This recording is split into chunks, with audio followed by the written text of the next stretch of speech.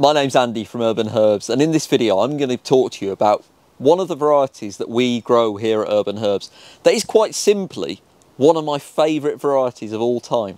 If I was naming my top 5 herbs, my Herbie Hall of Fame, imagine if that was a thing, this variety would definitely be in my all-time Hall of Fame herbs. Today I'm going to be talking to you about lime mint. Now, there are many different varieties of mint that we grow here at Urban Herbs, each with slightly different properties. For example, basil mint, that combines the delicious flavour of mint and basil. It's basil that you can grow in decent quantities. Strawberry mint, I mean, wow, strawberry mint is amazing. I had it in Pimms at my wedding. But the other variety that I actually added to the Pimms at that wedding was this one here, the lime mint. And I often say that lime mint is the single strongest flavour that we grow here at Urban Herbs. Even if you add lime mint to a very, very strong drink, you will still taste the delicious lime flavour within these leaves. As I'm talking to you right now, as I'm filming this video, I can smell the delicious aroma of lime combined with mint, and it really is very, very special. I can't stop smiling because the aroma is quite sharp. It is really powerful. And in this video, I'm going to be talking to you about why I think you should grow lime mint, but also how you can. Lime mint is one of those varieties that I often say is the strongest variety that we grow here. The flavour really is strong. When you rub the leaf, especially earlier on in the year when the aroma and the flavour is stronger, you really do get that unmistakable aroma of lime. And when combined with the mint, it's a beautiful flavour. Let's be honest, we're all thinking of drinks right now, be it alcoholic or otherwise. So many of our customers have made amazing drinks using lime mint, and actually a few years ago at my wedding we made Pimms using the lime mint and the strawberry mint combined together. Just imagine how good that was. The Pimms certainly disappeared very, very quickly. For me though, I love adding lime mint to a cold bottle of water on a hot day. But I also enjoy making a herbal tea with this variety. Back in those dark days of lockdown, I started to experiment with reducing my caffeine, and I started to search for alternatives to tea or coffee. And one of the alternatives that I found was herbal tea. And lime mint really does produce a really sharp flavoured herbal tea. The flavour is so sharp, it really does engage the senses. And it does what the very best herbs do. It takes you away from whatever's going on in your day. It refocuses you. And for me, that lime mint tea really wakes me up in the morning. It really is a very, very sharp flavour. I think it's worth growing lime mint for its aroma alone. Forget about the flavour, which is delicious, but the aroma is just so special. You're going to notice a lot as I'm filming this video that I can't stop running my hands through the foliage. It smells amazing.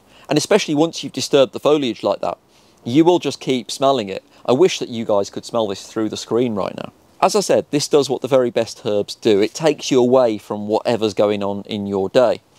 I was once told that we as human beings spend a lot of our time living in the front cortex of our brain that deals with logic and reason. And our sense of smell, it takes us somewhere else. It engages a little bit of nostalgia. And it removes us from the part of our brain that deals with the sensible adult life. Does that make any sense to you? I really hope so, because that's what these herbs do for me. I'm almost a bit emotional talking about it because it's so important to me. I love the aroma of these herbs in general and lime mint in particular. The other reason why you really should grow lime mint is that it's really attractive. I often use the description architectural to describe these herbs, and lime mint really is architectural. I think that the leaves are really pretty. I'll just hold this up to the camera as I'm talking right now. Just have a look at that. The stems get quite tall, so it provides structure and form within your herb garden.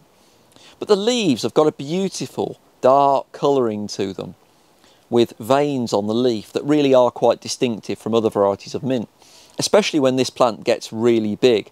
I once grew a lime mint in a 100-litre pot, which is quite big, and the resulting plant was enormous.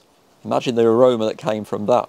I really hope that I've done a good job selling lime mint to you, because It's one of my favourites. I feel like I'm introducing you to one of my best friends or to a holiday destination that I've loved and I think you'll love too. I hope that wherever you're watching this video in the world, you're Googling where you can find lime mint because, wow, it's really special. How can you grow lime mint? Well, I've got some really good news for you. Lime mint is really, really easy to grow. I mean, seriously. Like many varieties of mint, this is a variety that doesn't need much encouragement to grow. It's a little bit lacking in decorum, you know. You'll put it in a pot or in a raised bed and it will absolutely go for it. It's got an expansionist policy as this mint plant. It will spread in all directions and you will very soon have enough lime mint to make as much herbal tea and as many Pimms and mojitos as you could possibly want. For this reason, if you don't have a huge garden and you perhaps want to grow some other herbs in that bed, I would put lime mint in a pot. Put lime mint in a decent sized pot. Use a good quality multi-purpose compost and maybe add a little bit more organic material to the potting mix as well, just to help it hold in the moisture a little bit.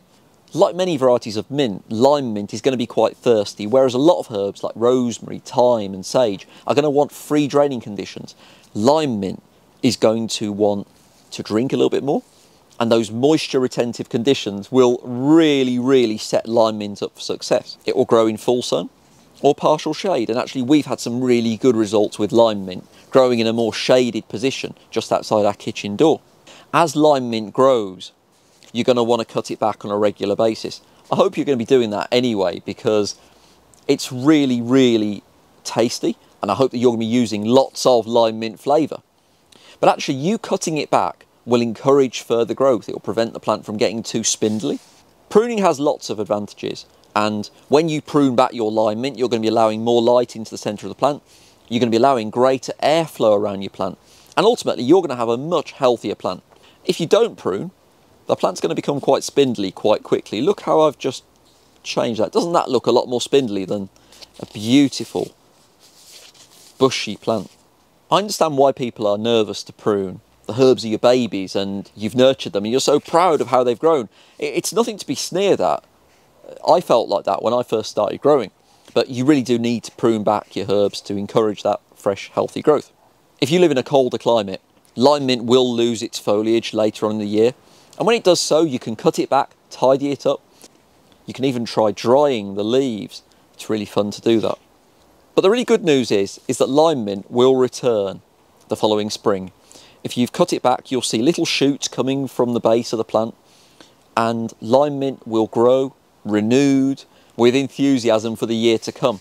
And early on in the year is my favourite time to harvest lime mint. When the plant's growing more slowly, the flavour is so much stronger, that slow growth, and it will make a really, really invigorating cup of herbal tea early in the season. What do you think, guys? Have I done justice to talking about one of my favourite varieties? I really hope so. I haven't posted a video about lime mint for absolutely ages. I really, really hope that you've enjoyed this very brief introduction to growing lime mint. If you've enjoyed this video, as always, please just hit the like button, leave me a comment. It feels cheeky asking for this, but these interactions, they really do help our channel grow, and we're so passionate, I hope you can tell that, about us sharing the knowledge about growing these beautiful foodie herb plants. Until next time, guys, my name's Andy from Urban Herbs. See you later.